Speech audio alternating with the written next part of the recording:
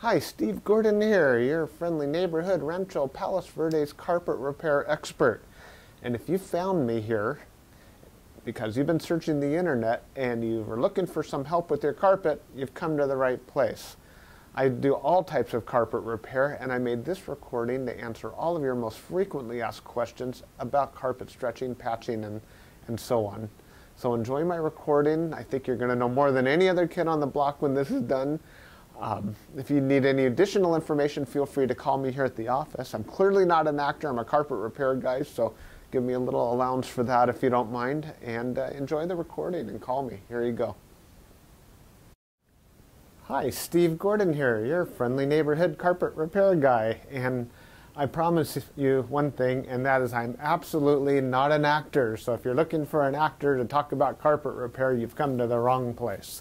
But if you want to know about carpet repair, whether it be carpet stretching, patching, Berber carpet repair, commercial carpet repair, transitions between your carpet and a floor, maybe your stairs need repaired, a seam could need repaired, or a few other things, well, in that case, you have come to the right place because I'm going to talk to you about that.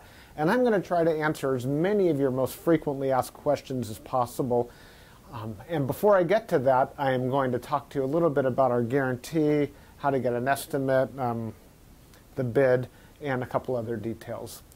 So, I hope you enjoy my recording, and please be patient with me because I don't have a script. I've got a dozen notes here to go off of, and it's just going to be right off the top of my head.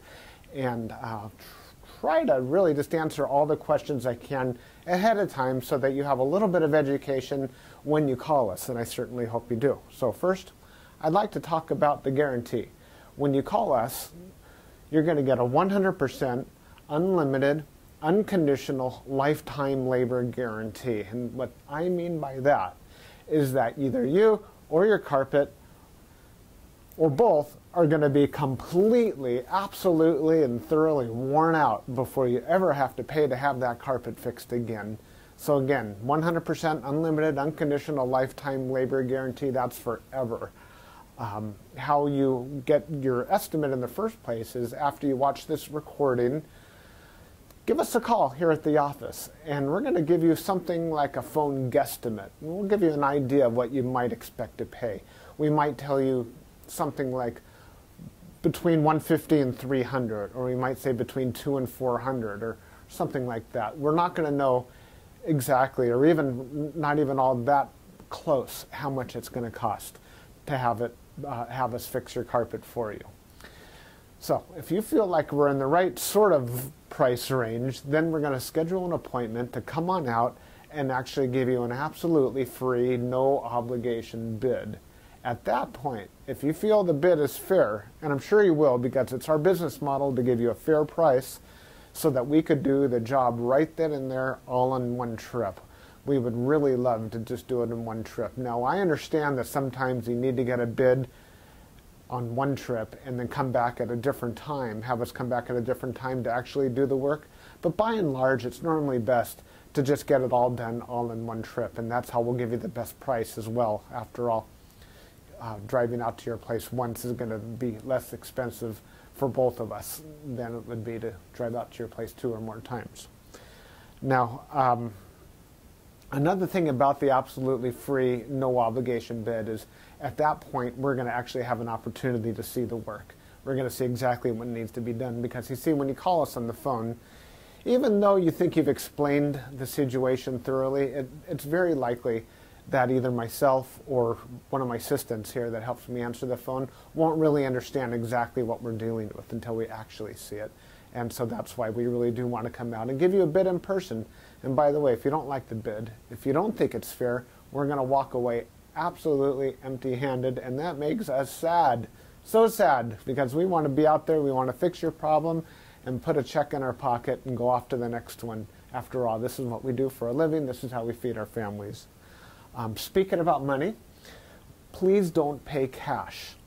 We would really prefer that you pay with a check made out to Creative Carpet Repair, or use a credit card. You can call in the office with a credit card.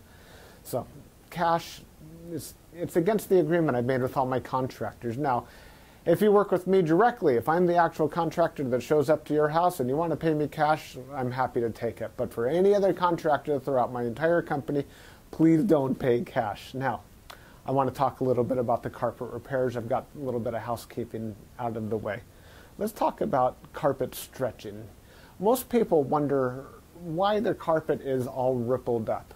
So if you look out at your carpet and you see more waves than the ocean, or it's more rippled up than you can believe, and there's peaks and valleys in your carpet and you're getting seasick just looking at it, or if it's a trip hazard, there's a real good chance that your carpet was never stretched in tight enough to begin with. You see, whoever stretched your carpet the first time around more than likely didn't use a power stretcher. Now what a power stretcher is a pole that it butts up against one wall on one side of the room, and this pole runs all the way across the room to a head that's on the other side. And when we push down on this handle, the carpet gets stretched, and it gets stretched so tight that we have no doubt at all that we're going to be able to live up to that unlimited, unconditional lifetime waiver guarantee. That carpet will never ripple up again. You have my absolute word of honor on that. And if I'm wrong, we'll do it again for no charge at all. When we stretch carpet in a room, it's always best to have the room completely empty.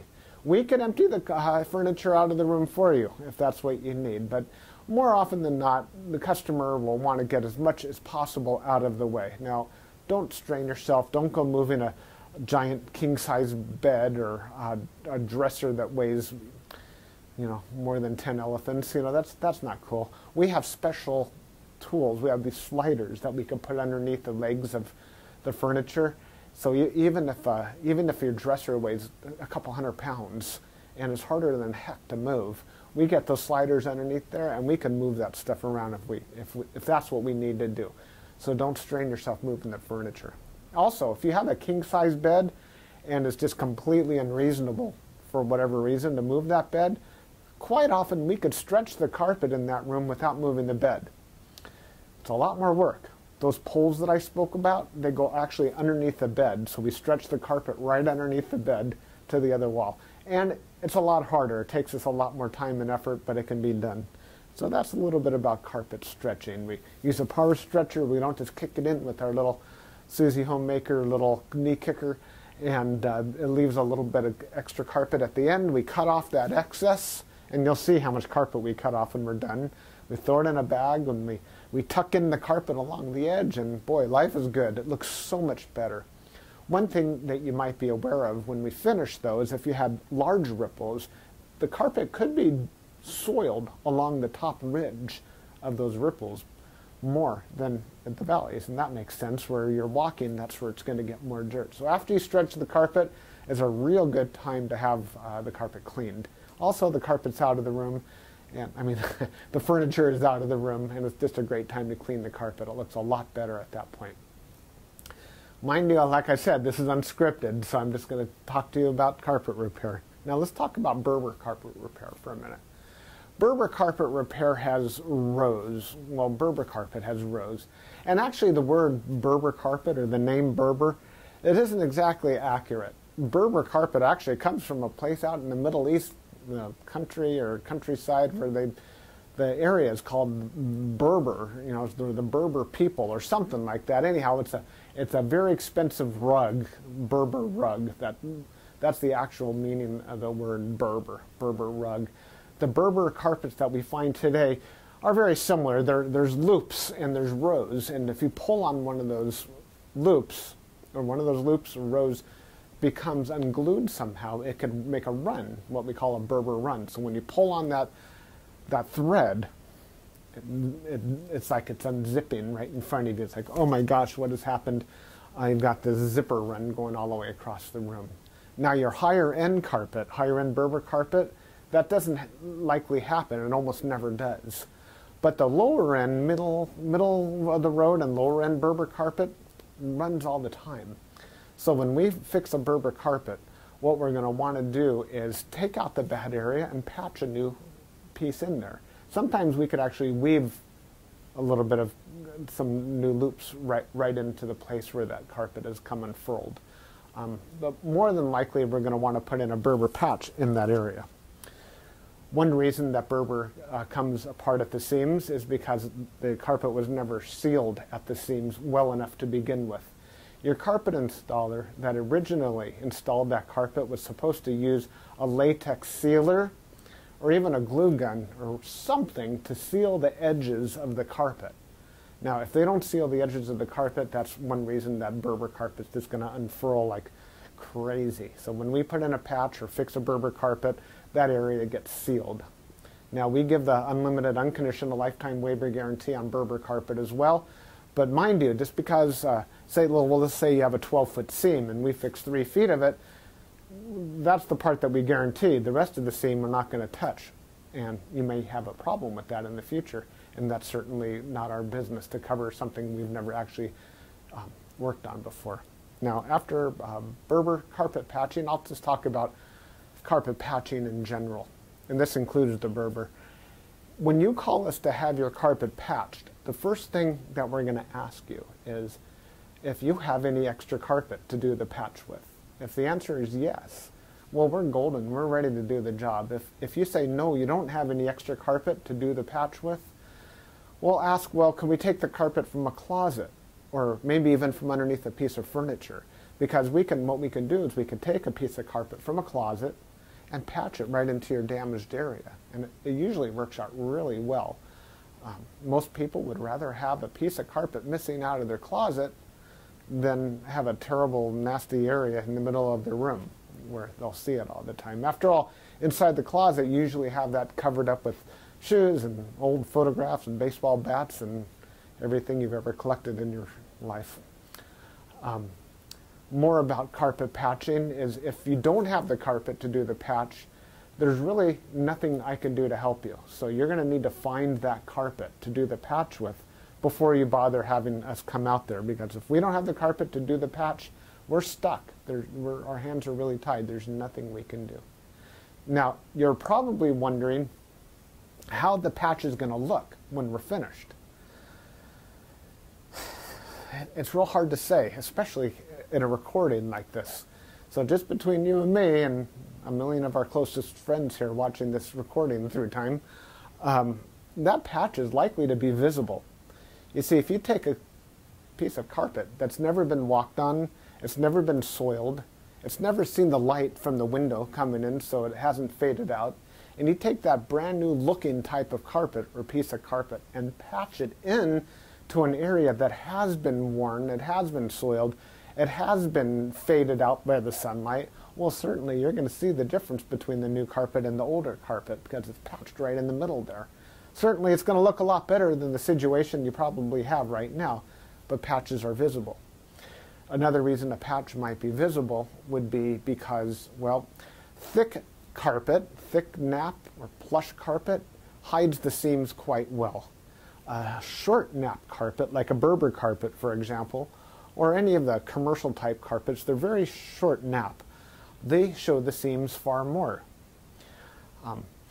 Another thing is that the rows have something to do with it. When we cut a carpet in the same direction as the row of the carpet, well, those seams are by and large less visible than the seams that we cut that cross the rows. When we cross the row, well, it's unavoidable to do that if that's what we have to do to make a patch.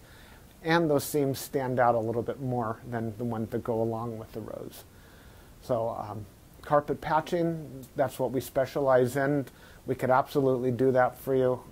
Have the carpet available for us, and we also back up our patches forever, just like everything else, just forever and ever and ever. That patch will never come up. After patching, well, we could talk a little bit about pet damage also when we talk about patching. If you have an animal, a dog or a cat, or I've even seen where it's been a bunny or a few other animals that have actually gotten locked behind a closed door. What'll happen is they'll get that separation anxiety and they'll try to dig their way out and they'll just rip the heck out of the carpet. That's one of the main reasons we'll do carpet patching. If that's the case, well, certainly it's just like any other patch. You supply the carpet, we'll put it in. However, if that animal didn't tear up the carpet, if they actually urinated on the carpet, there's a whole other thing we can do about that, and I'm going to need your help for that.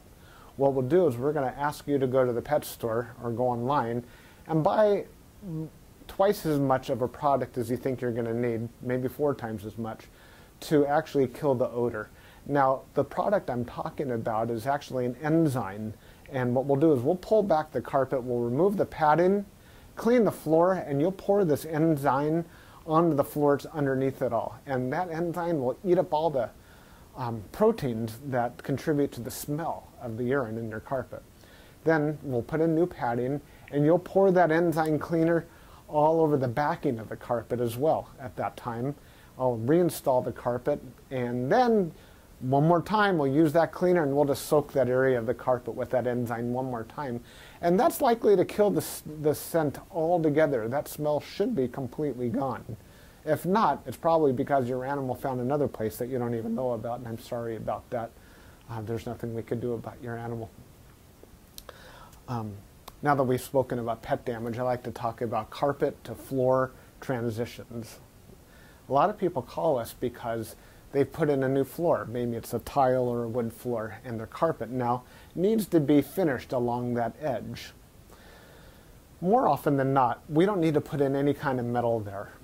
There's a lot of different types of situations where you do want a metal. If you have an apartment building and you want the carpet to last a long time between the carpet and, say, for example, a linoleum floor, we could put some metal there. There are flat metals. They're the type of metals that they're called, I've called them beat-down metals before. I'm not sure exactly what they're called. Beat-down metals, they're golden, they're silver, and the carpet goes right in there and it gets hammered down. Gives a nice clean edge, and it protects the edge of the carpet for a very long time. But if you're like most homeowners, that's not why you're calling us for a transition. You're calling for the transition because you just put in a nice marble or travertine floor, maybe a wood floor. And so what we'll do with that is we're going to pull back the carpet and put in a new tack strip right up alongside that floor. Now that floor is going to be holding the place as if it were a wall. So here's your floor, here's your tack strip right in front of it. We're going to pull the carpet over that tack strip and tuck it in right there. So all you're going to see is a nice smooth transition between the carpet and the floor. Now, many times when you put in a new floor, it's important to put in some work into the subfloor underneath, and that might include using hardy backer or some other type of material that raises the floor up even higher than it would have been. So let's just say, for example, you've got a 1/2 inch new tile and another 1/4 inch of underneath there of a hardy backer, or it could even be more. It could be 3/4 of an inch altogether, or even more, that is higher than the carpet. That's extreme. It's usually not that high, but let's just say it is. If we just bring the carpet up and end it right there, well, you're going to stub your toe against that thing. You're going to be cursing to holy high heaven every time you do that. It's just not fun at all. Trust me, it's not. You'll understand if you ever do that. What we're going to want to do in that case is one of 2 different solutions. We're going to do one of 2 solutions. One is we could pull back the carpet quite far and use a product like a Fix-All, which is a very fine cement type product. And we're going to feather in a nice ramped area, so we raise the level of the floor slowly up to meet it. What's great about that is the floor and the carpet will be at the same level, then you won't stub your toe. What's not so great about that is when you're walking up that little ramped area, well, you feel like you're walking uphill. There's really no way around that I know of outside of pulling out all your carpet and floating a whole new layer of concrete, self-leveling concrete on the entire concrete floor and underneath. That's a lot of work. It's possible that would be the perfect way to do it if I were working on a $10 million home in Beverly Hills. That's probably what I would be doing. I would be raising the entire floor to be level with, so the carpet could be level with the floor. But here in the real world, what we'll normally do is rise it up with some Fix-All, or we could do it even easier. We could use shingles, cedar shingles. Cedar shingles are about that long, and that makes a nice little ramp up, and it normally works just beautifully. It's quick, it's easy, we can get it all done in one trip. So we're going to raise the level of the carpet right up to the level of the floor, and you're just going to be happy as can be about that. Some transitions are round, curved. Other transitions could be squared. There's 100 types of transitions out there. And if you look on the internet under carpet to floor transitions, you're going to see a lot of examples. Perhaps even on my website, you can see some other examples. And so when you call us, you can explain what you're dealing with, and that would help us with the program here. Stairs. So, do you have a problem with the carpet on your stairs? I did a job like this just today, where the cat had actually torn away the corners of almost every stair all the way up the stairway. The lady was not happy about this.